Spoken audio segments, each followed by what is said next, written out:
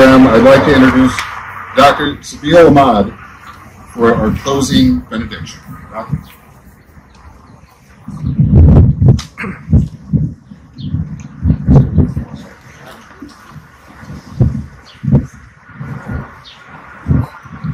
I'm glad I'm not very tall as you. The mic is right my size.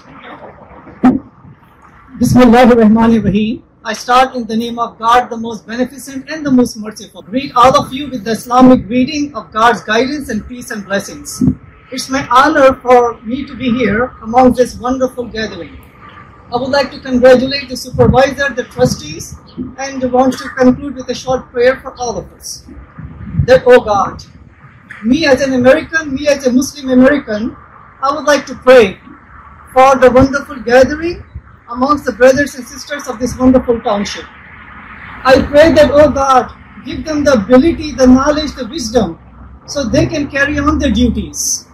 And with their decisions, make it not only helping this township, not only this USA, but all of humanity. Oh Creator, among these chaotic times that we are going through, I pray to the Creator, the leadership in our country and in the White House, give us the ability and the backbone and the wisdom so we can work and fight for justice all around the world, despite the nationality, the race, the culture that they belong to. Oh Creator, pray that may God give the ability to the nations around the world, to the leadership around the world, so they take each human as equal to each other. May that be a Jewish brother or sister, may that be a Palestinian, a Hindu, a Christian, a Muslim, an atheist. Give us the ability that we see all of us initially as humans. Give us the ability that we fight for justice all around the world. And I want to conclude with a passage from the Quran. This passage is addressing to all of humanity, and God is saying in chapter 49, verse number 13. God is speaking and He's saying that, oh mankind, oh humanity, I have created you from one single male and one single female and made you into nations and peoples and tribes that you get to know each other. Not that you may hate and despise and discriminate each other. God is saying that you get to know each other. Then God says that the best amongst you is the one who is a well-mannered, God-fearing and pious person. So, oh Creator, at the end of the day, give us the ability, the wisdom, so we can establish societies which are removed out of oppression and evil and sin. And give us the ability so we can establish societies based upon morality, based upon equality, based upon justice and loving peace for all. Ameen. Thank you very much.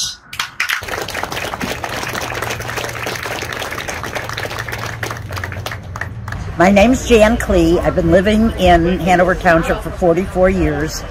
I loved hearing Sabeel talk. I'm one of the few Jewish people here, and I loved hearing him talk about all of us working together.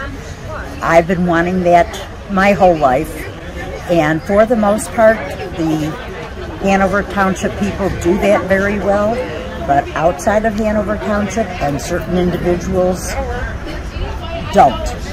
And I just love hearing him speak.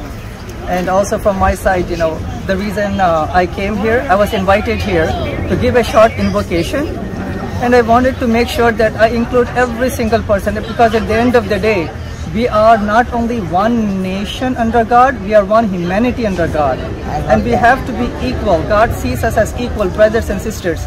Doesn't matter race, nationality, religion, or all height. of us, or height, right? Or height. So may God give us the ability, the wisdom, and the knowledge so we can work with each other. Despite our differences, we have more commonalities. When are you running for office here? Oh no, I'm not sure. I'm Rais Yawar. I'm not in the video, but I just thank Dr. Sabeel that his speech was, yes, his speech was wonderful.